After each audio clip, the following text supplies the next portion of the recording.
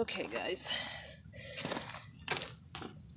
it was time for me to redo my toilet jug, my pee jug. It was time for a new one.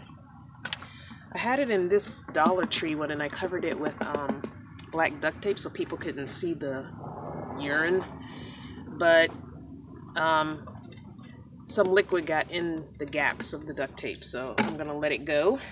And I've cleaned out my bucket and with I use baking soda and vinegar to clean my toilet out every day, and I cleaned my funnel out with it and everything. But I wanted to give an up-close picture of my toilet system because some people are still confused about how I separate. So this is what I did. It's just a 5-gallon bucket, and I used 2 zip ties on this side to go through the existing hole of the handle, and 2 zip ties on this side to go through the existing hole. And then I took those zip ties together, 2 on this side, 2 on this side, and just put a gear tie in between to give me a line in the middle. So that is the line that I use to drape the bag over for the solids. So I just use any bag. Whenever I go to Dollar Tree, I just buy 13-gallon bags, usually. And for the most part, I tie a knot in the bottom, because sometimes bags can be thin on the bottom, so I'll tie a knot on the bottom. So then that gets draped in the back, and then it gets put kind of tucked under the zip tie and the gear tie, and then it just sits in the back like that. So this is the bag for solids, and there it is for solids. Okay, so there's the bag as it is for solids. So you've got your back half for your solids. Okay, and I usually take a clean paper towel, fold it in half, and sit it in there, just in case any liquid dribbles. It kind of has something to absorb. And then you just take whatever container you're going to use. As long as your container and funnel combination aren't as high as the lip, then you're good. So put whatever container you're going to put in there for catching the liquids in there, and then put your funnel in. As long as it's not higher than this lip, you're fine. And so then that's my liquids container.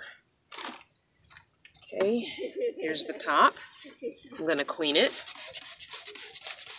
I clean this every day with vinegar.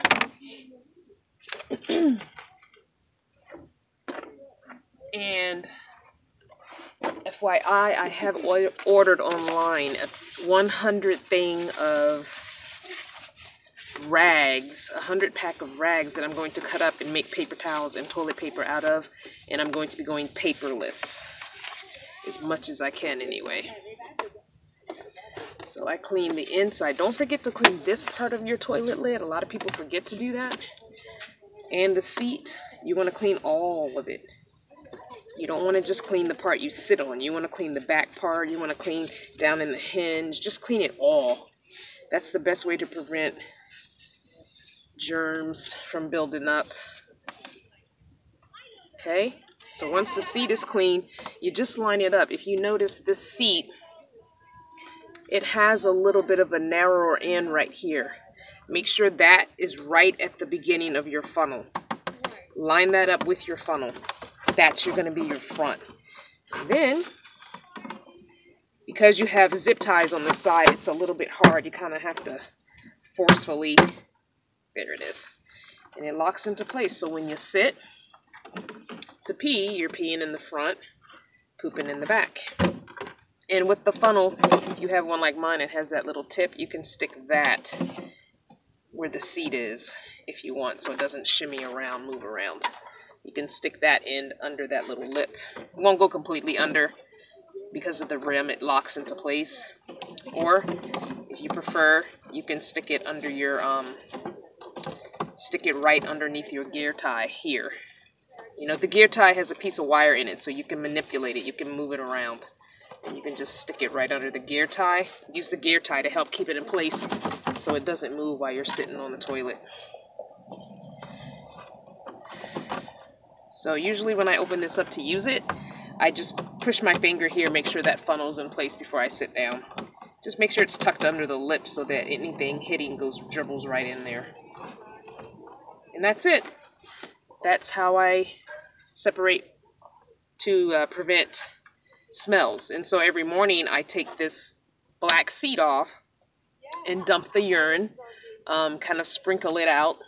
Dump the urine, don't dump it in one big pile, kind of sprinkle it out and around a bush or in the rocks or something.